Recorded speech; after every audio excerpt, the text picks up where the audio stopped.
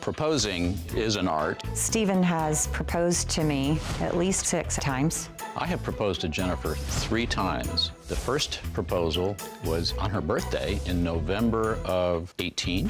I took her to dinner and I gave her the ring. I was elated.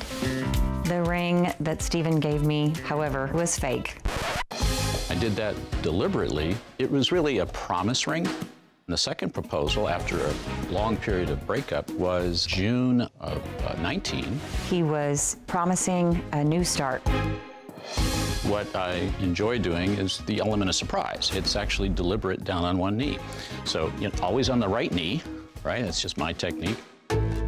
He actually gave me 3 rings. One was an engagement ring and then a wedding set, finding out later that they were all fake. The next time Stephen proposed was when we were on a cruise in Mexico. I went and deliberately found a nice diamond. The ring that I have now, it is my favorite, and it is apparently the only one that's real. On a cruise, I purchased a new engagement ring for her, gave it to her on the beach in Cozumel, and later that day she became combative, so I took the ring back. She complained to the captain that I'd stolen the ring, and she attempted to have me arrested on the boat. The euphoric effect of him proposing had worn off by the 2nd, 3rd, or 4th time that he had proposed. There has never been a ring number 4. There haven't been 4 proposals. She has never returned me rings. In all of the times where we've broken up, she says, oh no, what's mine is mine, it was a gift. Well, Jennifer has left her fiancé, Stephen, countless times, but always manages to take him back.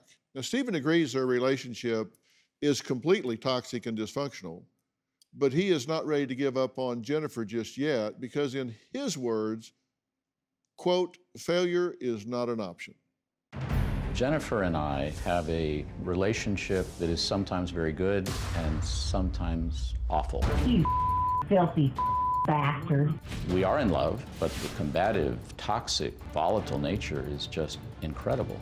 You don't like people knowing that you're a scumbag? She is very good at playing Sherlock Holmes. She goes into my cell phone, will delete messages, delete every female name in my contacts list. She makes me wear a wedding ring, even though we're not married. She wants it to be known that I'm taken. Jennifer will go through my bank accounts. She looks for any indication that I'm paying women for something. You hire prostitutes, you scumbag. You're prostitutes, you are in hotels. You're the only person I ever stay in a hotel with. She does not believe that I am faithful to her. The largest single problem is alcohol. Oh, I'll be how much did that cost you? You're up.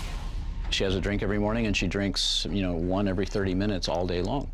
So by the end of the day, she has consumed 15 to 20 spritzers. She will slur her words and become combative. One time, we were driving along, and she reached over my head and grabbed the sun visor, yanked it out of the ceiling of the car, and started beating me with the sun visor. We keep coming back to each other because we're addicted to one another. Okay, Stephen, good to meet you. Good to meet you, sir. I'm guessing that you dispute that you drugged and raped her the first time you guys hung out.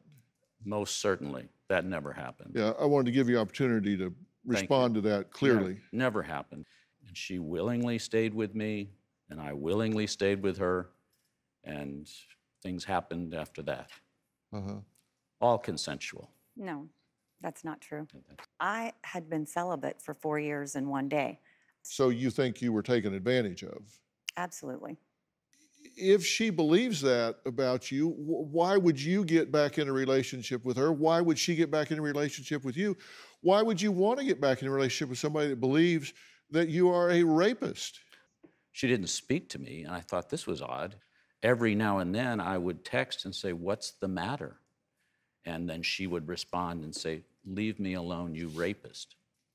Do you have a story or a question for me? Click the link in the description and tell me what in the world is going on.